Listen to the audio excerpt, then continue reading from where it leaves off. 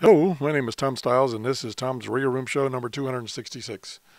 Been doing some homework on trying to decide on which of the newer, not necessarily new, but newer Baofeng handheld transceivers I should get for my next review.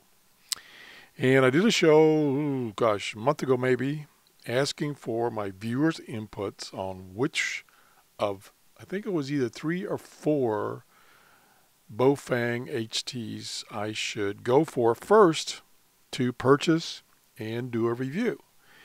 And I have received enough credits on my Amazon store through my viewers buying things from my Amazon store, and I get a small credit. And I've accumulated enough credit now to buy one of those radios. So I'm trying to make that decision.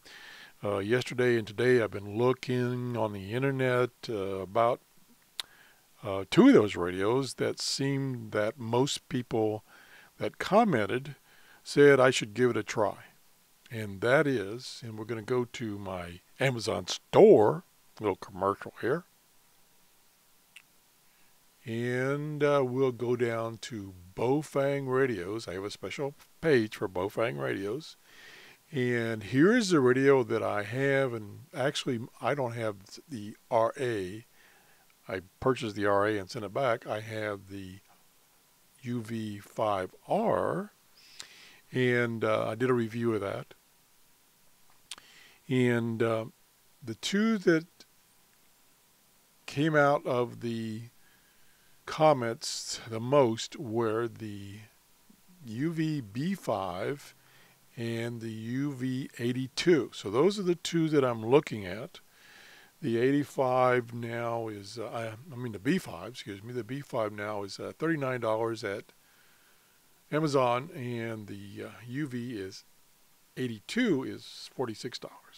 So here is a couple of websites that I found a lot of useful information about these 2 radios, and I'm just going to touch on some of the information that's provided and then try to come up with a decision here. Okay, here's let me go up to the top. This is a website put together by, and I'm sorry I don't know how to pronounce his first name, Home, and his call sign is LA3ZA, and he has a comparison of these 3 radios. The one I have, the 2 that I'm thinking about getting one of those 2. And he says, I'll go down here a little further, that the main sources are blogs of PD0AC on the UV82 and the UVB5 and B6. And also the milk lore frequency asked questions. So this is a good, quick summary of everything, and I'll go over to those articles quickly. Here's a lot of detail here that this gentleman, who is PD0AC, that's his call letters, has done. This is a great website too. And he's done a fantastic review of these 2 radios. You can see where here's where he used the programmer to program with them. And he's got some outputs from a spectrum analyzer. And so this is a great website to go to. If you just, I'm pretty sure if you just do a search on PD0AC, you'll find this website. And he's got tons of reviews. And he also did a review of the other radio that I'm thinking about, which is the UVB5. And there is one thing different about these 2 radios, that actually 2 things that kind of made my decision. And I'll go through that using the chart here on the LA3ZA website. So here's the chart. Again, this is the one I have, UV5R, and these are the 2 I'm thinking about getting. The first feature is the front end, how well this thing filters, receives, the front end circuitry. Is it okay, or is it, in this case, it says the UVB5 is improved. And the article that he refers to, that I showed you a few seconds ago, goes into detail saying that these two guys can get overloaded when they get too strong a signal. This guy is overloaded less, so it is an improvement in that area. The antennas, this has a very short antenna. This is the stock antenna that comes with. This one has a longer antenna, and this one has a longer antenna, so they kind of tied there. And the other website says that with the longer antenna, reception and the distance you can transmit is increased. So you want the longer antenna. And if you've seen some of my other videos where I did some antenna testing for the UV5R, the antennas that were the longest came out the best in the testing. Now, signal meter. This is a complaint that I have with the UV5R. It's not really a signal meter. It's just there's a signal there or a signal not there. So it's on or off. There's no bar graph or anything like that, really. Same thing it says. The UV82 has the same thing. The UVB5 actually has a real dynamic S meter, signal meter. Okay.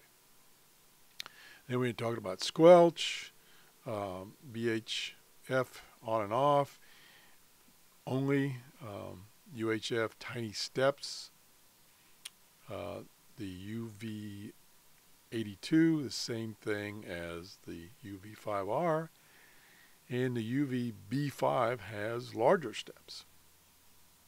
That's another plus. I mean, so far this guy has got a lot of pluses here. Size and shape, square and small. Yes, it's a little small. This one is larger, fits in the hand better, and larger buttons. This one basically is the same size as the UV82. Frequency. Now here's a downer. No, this is not the downer. I'm sorry. This is a plus for one of the radios. Frequency/channel change. What do you do? What do you have to do to change the frequency of the radio or to change the memory stored channel number? You use the up-down button on the UV5R. Same thing on the UV82. The UVB5 has, and I'll go up here to the top a little bit, has an extra knob on the top that these two guys don't have. They have the little flashlights.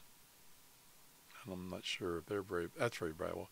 But this one actually has an extra knob that you can use to either you rotate the knob to change the memory channel, or you can change the frequency. And this is a great feature because if you're doing satellite work where as the satellite passes overhead and you're trying to communicate with it, the frequency will change as the satellite passes over. It's called Doppler effect. I won't get into that right now. So this will be real handy for that. Okay. Switching from VFO to MR, the button. This one has a button. Works fine. This one, unbelievably, they took the button away and you have to turn the radio off, press menu, and turn it back on to change from VFO to MR. Maybe it's kind of a safety feature, as far as so you don't transmit on the wrong channel. But to me, that's a pain in the neck. I like to have a button I can just switch back and forth real quick. So the UV5R had it, and the UVB5 still has it. Band button. This thing can operate on the two bands mainly. Yes, no. You have to go into the menu that changes the band. Whew, another negative. This one says it switches automatically. Now, I haven't investigated what that means, but that's it. That'll be interesting to find out what that means. Dual push-to-talk button. Now, what that is, on the 82 only, you can either hit the top of the button or the bottom of the button and transmit on 2 different frequencies. To me, that's a little dangerous because I'm allowed to forget and push on the bottom and on the top when I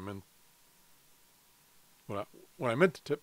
Yeah, I might get it backwards anyway. God. Oh. But I guess you can overcome that by just, I don't know. That could be a problem. Again, I don't like that even concept. And the 80p5, I'm getting lost here. Somebody, oh well. Going on. Moving on. Bad dude. Programming.